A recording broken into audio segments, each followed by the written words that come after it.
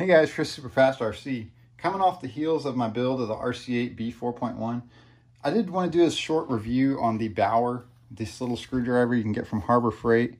It's a 4-volt lithium-ion screwdriver.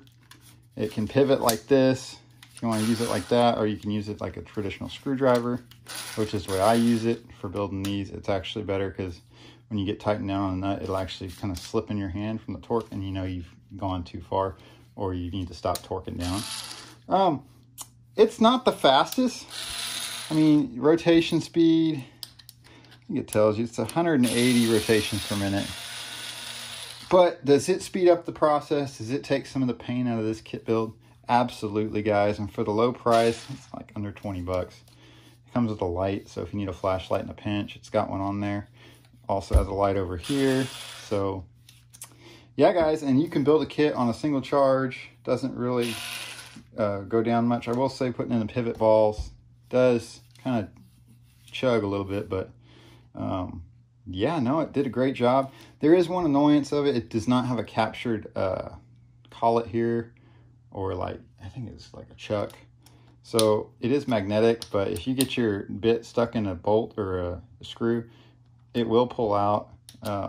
But it's really a non-issue most of the time. I would like if it had like a chuck here where it would lock onto this little ring, but it doesn't. But yeah, no, definitely if you're building a lot of A-scale kits, any kits in general, this thing is really helpful, and it's cheap, guys. You know, if you look at some of the stuff from Makita, it's like 150 bucks. That's a lot of money for just a screwdriver, right?